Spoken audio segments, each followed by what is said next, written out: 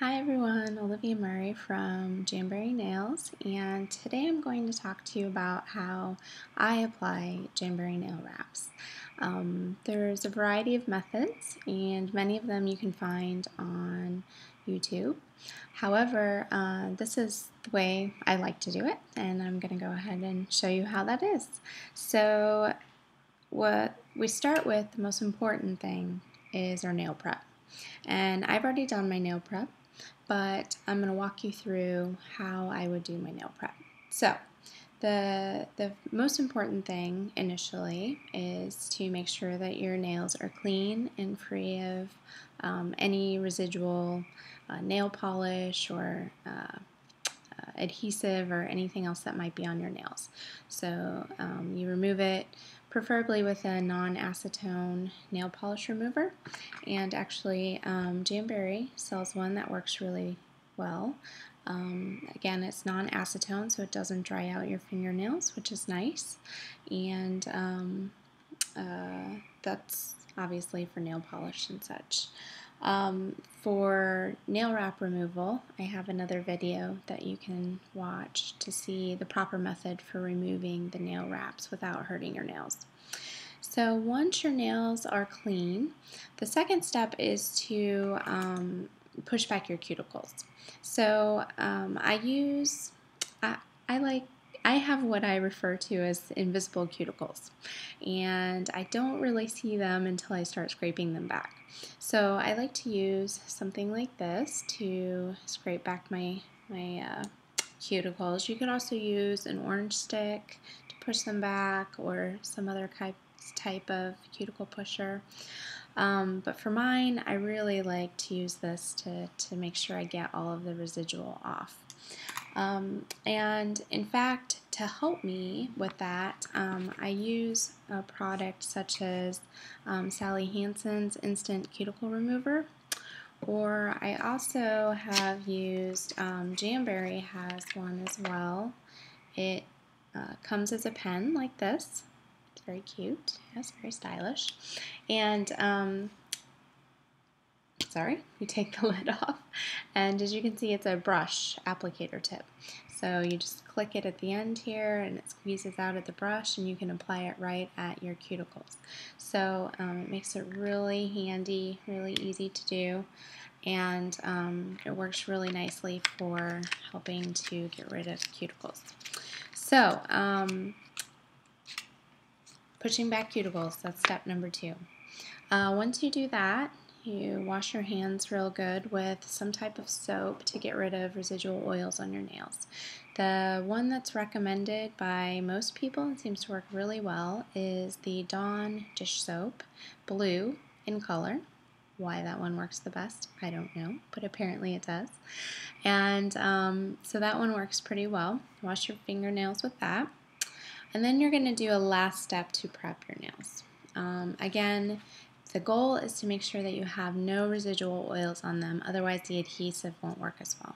So you can use an alcohol swab, or rubbing alcohol on a cotton ball, or Jamberry also makes a nail prep cleanser.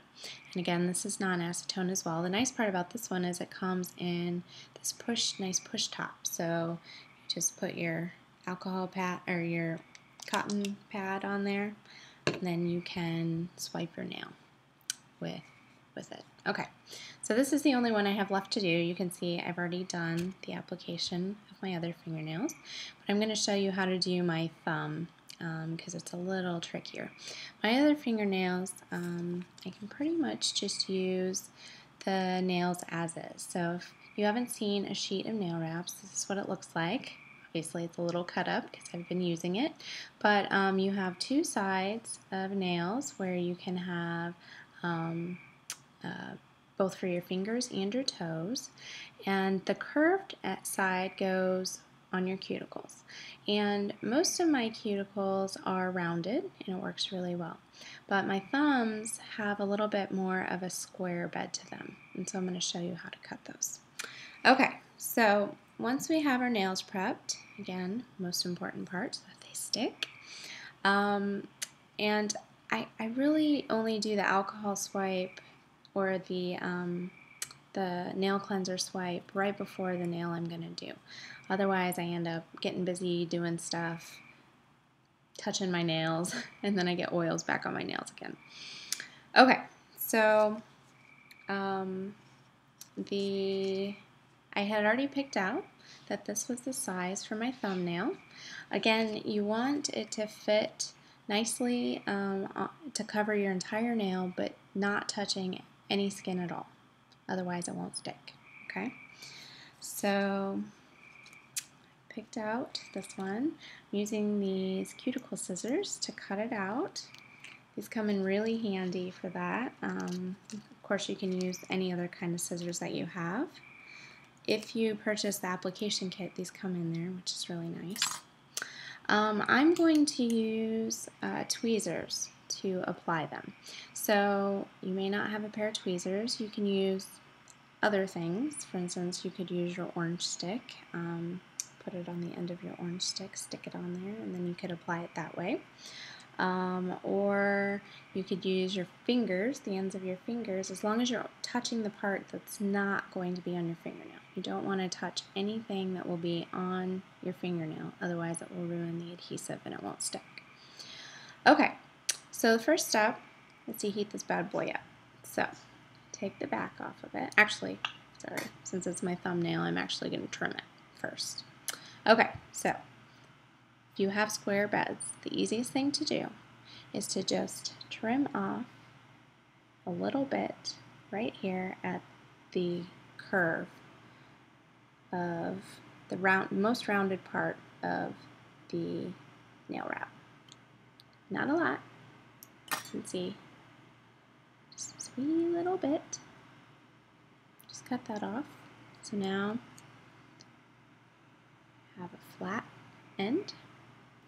And then you can just trim up a little bit so it's not quite so much of a hard edge there. Make it a little bit rounded. Okay, so see, a little bit rounded now.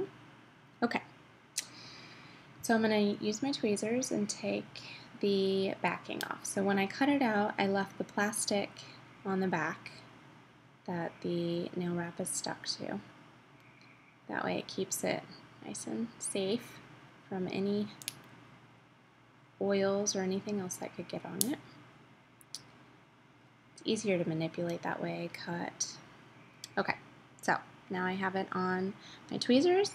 I'm going to hold it up to my heat source. In this case, I'm using Jamberry's mini heater.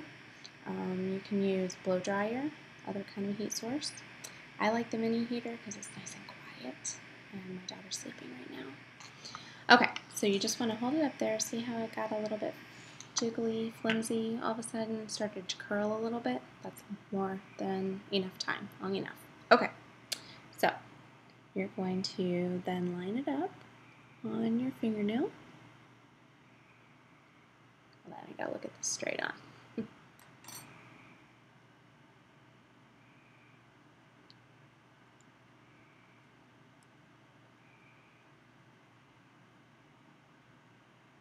Again, you don't want it to touch any part of your actual finger.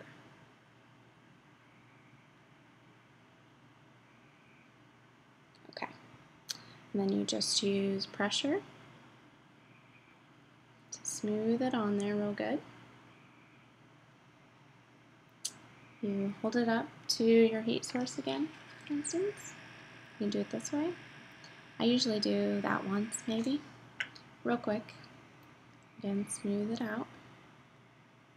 Okay. And then the next step that I like to do is called the baggie method. So, literally, take a baggie, you wrap your finger in it, your fingernail, and put pressure on the very end. If you can see that. Kind of fold it over, put pressure. That actually gets a really nice seal at the edge of your fingernail, which is important. And then I take a bag of rice that I've heated in the microwave. Normally I have super cute ones made out of these cute material filled with rice that I've heated in the microwave. However, I have sold them all. So, I do sell them for $5 if anybody's interested, by the way. So instead, I have a sock full of rice, which is not as pretty, but works just as well.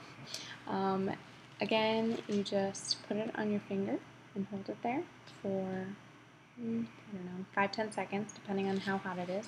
You really don't have to get it super hot, just warm enough. Okay, and then I'm going to use my cuticle pusher. This also comes in the application kit if you buy it. And I'm going to smooth it out. Just put a lot of pressure on it, get it nice and smooth and well adhered. Okay, so I'm going to wrap it again and repeat. Do it twice. Okay, alright, so just hold it on there for a few seconds, get it nice and warm. Alright, pressure again, nice and smooth, lots of pressure. Okay, so I'm going to leave it for a few seconds, let it cool down. You can see there's lots of excess there.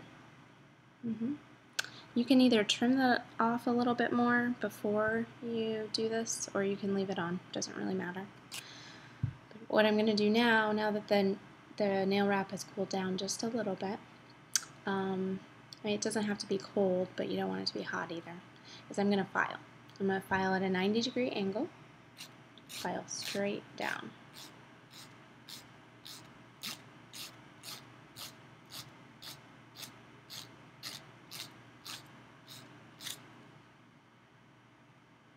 Okay, see, this is the extra piece that just came off of the nail, and this is the nail. Ooh. There we go. Okay, all the extra has come off. Voila, beautiful. If you find for some reason that you're having trouble catching the very edges, then you can always file at a little bit more of a 45-degree angle and just take off just a little bit off the very tip of your nail to keep it from catching. But in general, if you just do, if you do this application method, I don't have any trouble, so you can just use the 90-degree angle. Okay, so that's it. Yay! And if you have any questions, let me know. Okay, thanks. Bye.